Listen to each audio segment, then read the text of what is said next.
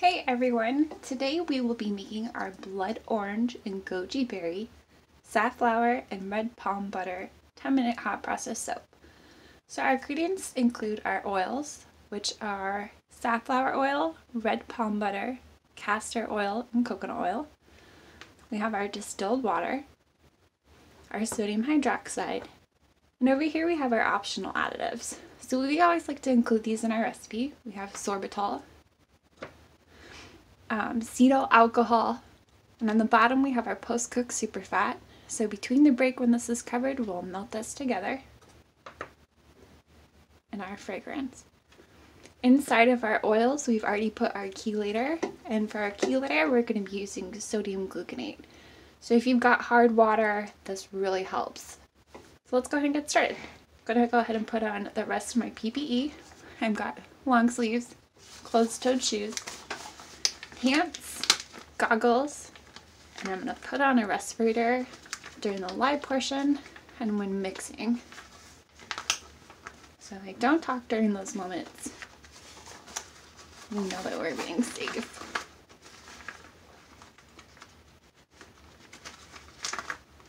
I'm going to tuck our sleeves into our gloves. Perfect. Oh, another optional additive, so we always do the 4. Sodium lactate, which is in our lye solution, sorbitol, cetyl alcohol, and a chelator.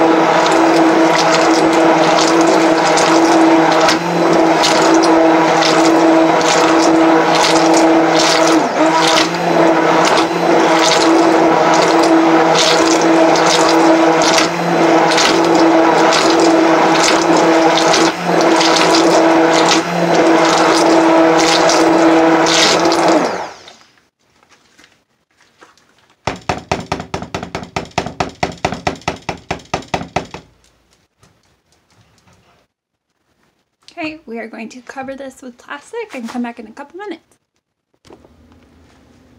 As our soap begins to rise, we'll allow it to keep going for just a couple more seconds.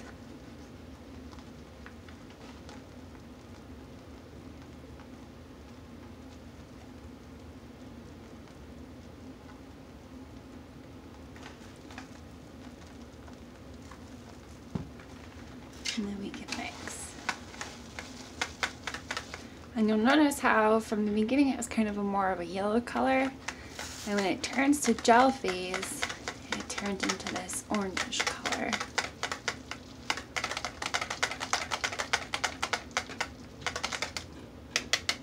It's still got a little bit of almost the quote-unquote the applesauce stage, so we're going to use our immersion blender one more time.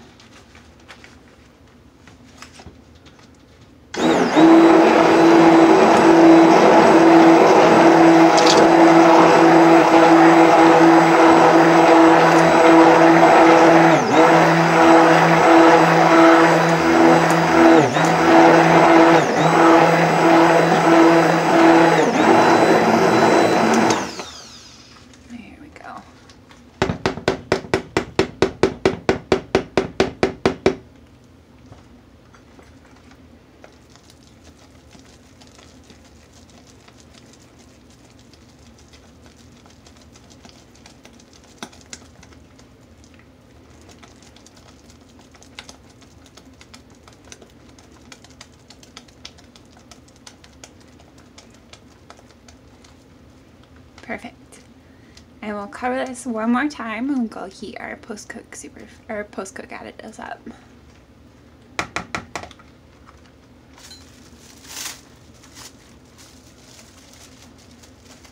Actually, we're going to add our sorbitol right now.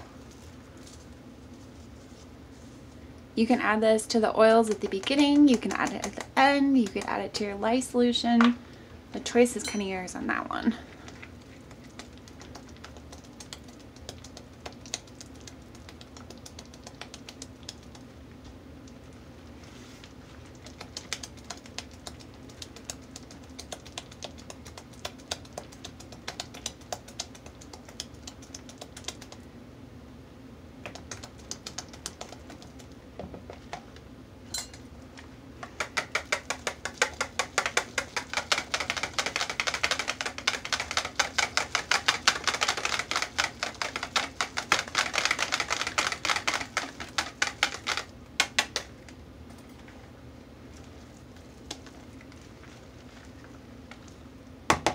Okay.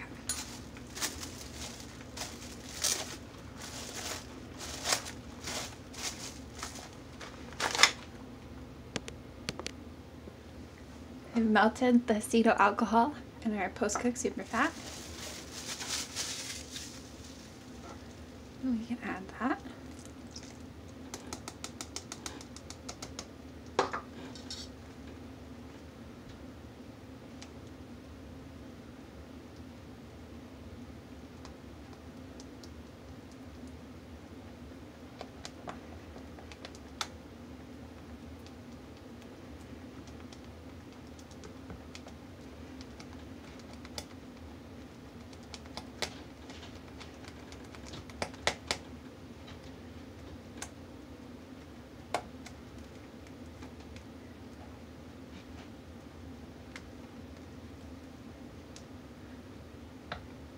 And then our blood orange and goji fragrance.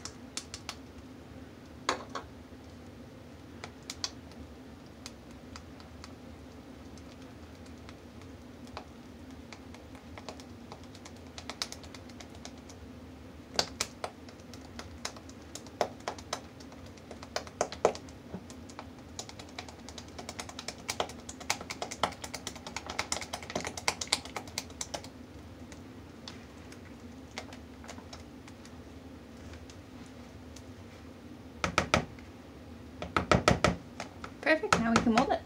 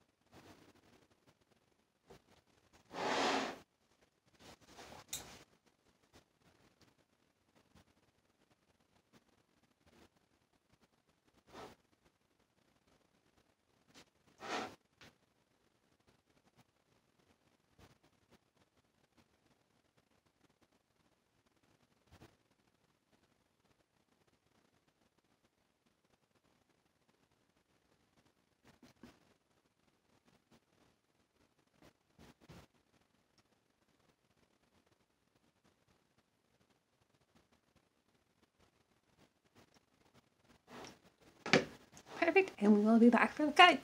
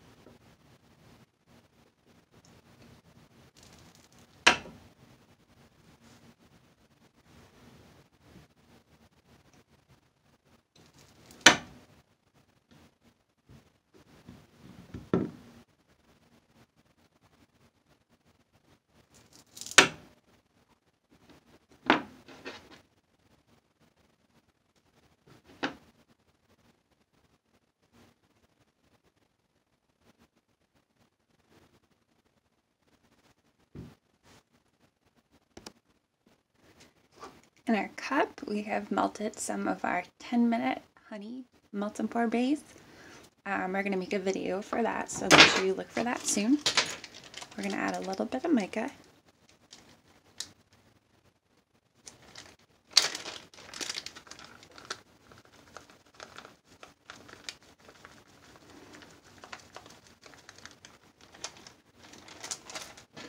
And use a paintbrush.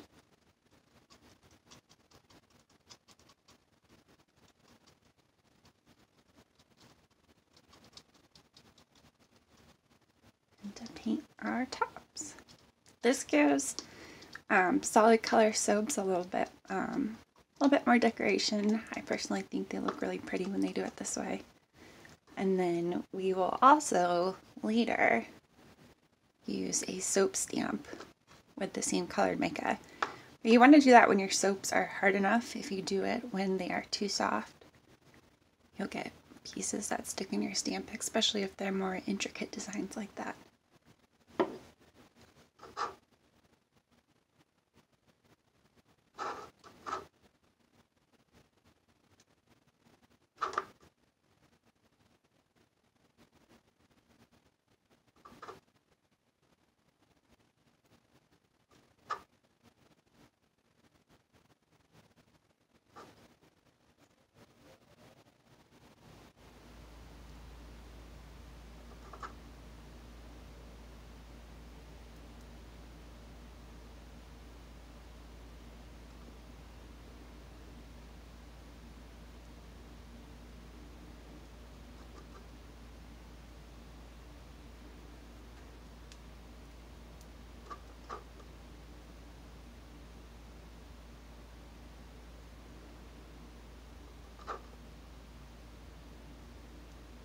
Probably should have put a little bit more mica in here, but that's okay. We can do a double layer.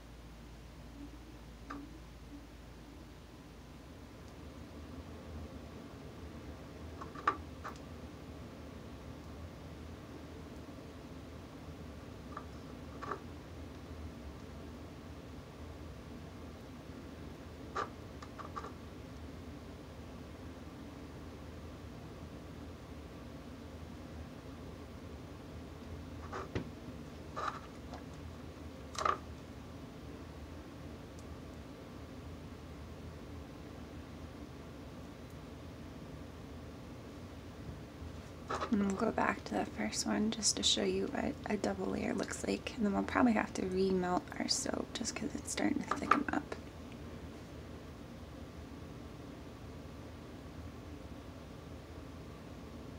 Yeah, we'll actually do that. But anyways, so these are our finished Safflower and Red Palm Butter soaps. They are incredibly mild. They've got a beautiful bubbly lather. If you are looking for a softening recipe, this is definitely the one that I would go with. I mean, my hands always just holding the bars. My hands feel really smooth. Like I said, we'll do the beautiful copper mica tops for all of them, and then we'll add our beautiful soap stamp afterwards. And it makes a very simple, very elegant, very pretty bar with a softening recipe. Hope you guys enjoy. Thanks so much.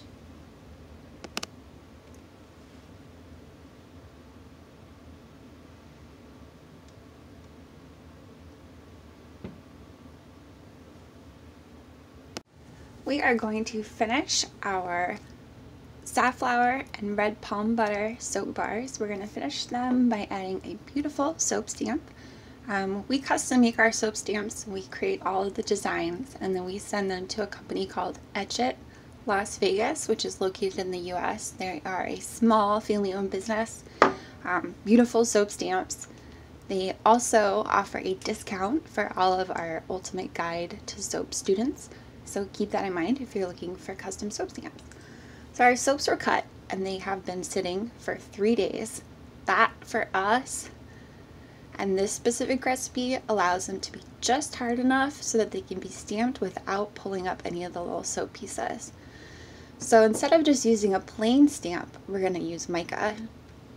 So to do this, there's a couple different ways to do it, but we're going to show you the way that we do it. We just use the mica and the stamp, but you can also use rubbing alcohol. You can even use more of the melt and pour base like we did at the top. It's kind of a personal choice there. So we always like to keep water and a toothbrush nearby just in case any little soap pieces get stuck. If you're in a kitchen, you don't need to do that, or somewhere with a sink, you can just use the water supply that's nearby. So you can use a piece of paper or a paper towel. And we are going to spread a little bit of mica.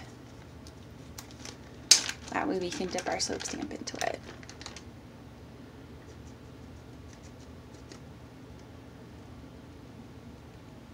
I absolutely love this color. It's so pretty and sparkly.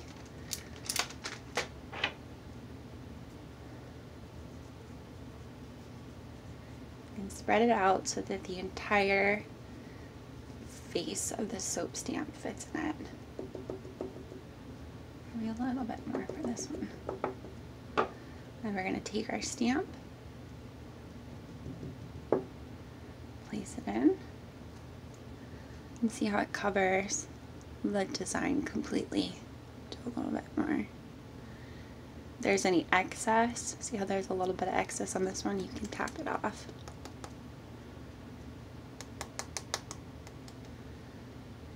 And then we're simply going to place a stamp in the middle of the soap and press firmly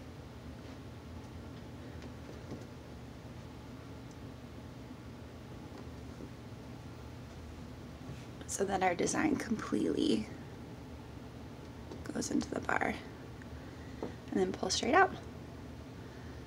And there we have our beautiful soap stamp and our mica. So let's go ahead and do one more.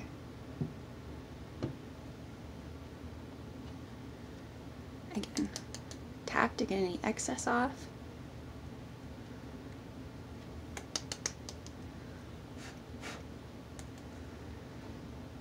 Place the stamp firmly and in the center of the bar.